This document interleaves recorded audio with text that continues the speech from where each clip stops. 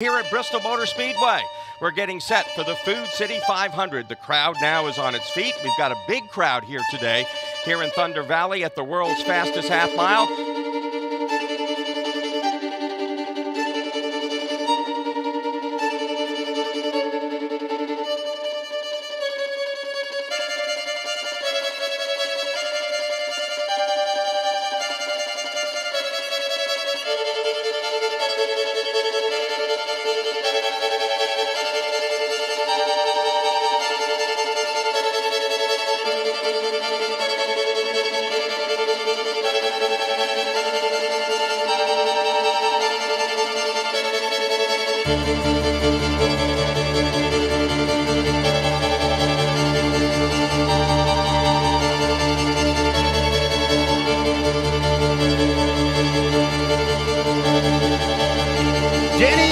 Right now with a comfortable lead of about 8 car lengths over Truex. Truex visibly slowing on the racetrack.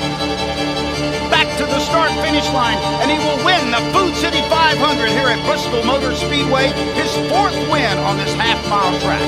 And Denny Hamlin gets to victory lane here in 2024 for the first time, his 52nd career win.